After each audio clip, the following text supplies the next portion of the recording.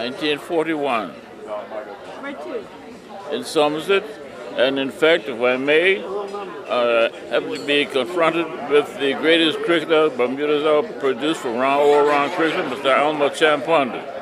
And I was given the ball to bowl when he had already scored 104, and I took a dive around a one-hand catch, run into with it, and dove at his feet, as it were. No, it was caught and bowled, and when he scored 104 runs. That was my first victory as a coach.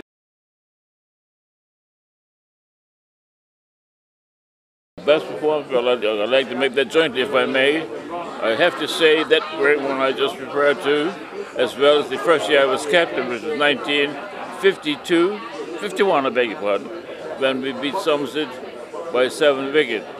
And I happen to be the, one might say, the best bowling performance, which was in fact 22 overs, 6 maidens, 9 wickets for 56.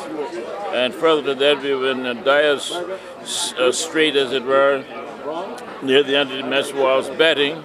And I went in as number 9 batsman, and at the stage I had struggled to get runs. And I batted for 1 hour and 10 minutes and scored 8 runs. This was why the other batsman was getting on a few runs to get us out of a deep rut, so to speak. And further to that, I was classified as the man of the match. I also, by the way, took a dive and catch off Mr. Proctor, as it were, to start the second innings.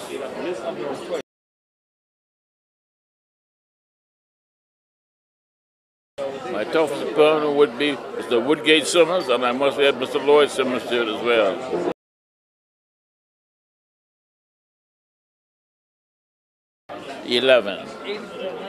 Could I say again? Of those 11, we only won 3, which was in fact 1944, and I scored the winning run.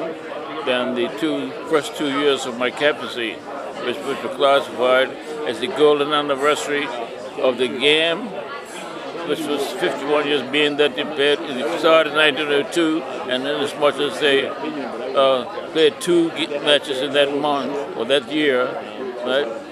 So therefore, the 50th game, golden anniversary as per game, was in 1951 when I was first captain, and then the second was in 1952, being that the cup match started on 1902, and we beat Somerset by 9 wickets.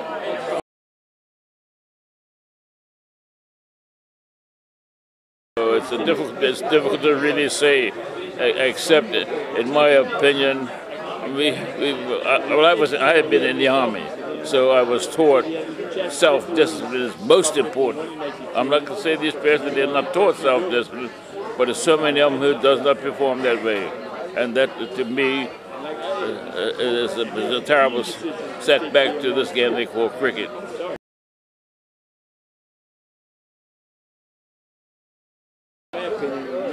A gentleman by the name of Mr. Walter Darrell, he's also the senior party, a master spin bowler, a good left-hand bat for St. George's. One of the four Darrell brothers, who were Walter Darrell, Sheldon Darrell, Clifford Darrell, and Winfield Darrell. And of course, Neville Darrell. That's why I actually played cup match. But Walter Darrell, the senior, he sort of guided me along the right direction during the first couple of years of my cricketing career. And from there on, he always, from time to time, had me to really get with it. What? The captain of St. George's one time, and my mother, first of all, she died when I was 6 months old, and my father just, as I was turning 16 years of age, and he was 43, and she was only 22. So I was sort of struggling along, by the way, but did quite well because of the support I got from my family folks. So there it is.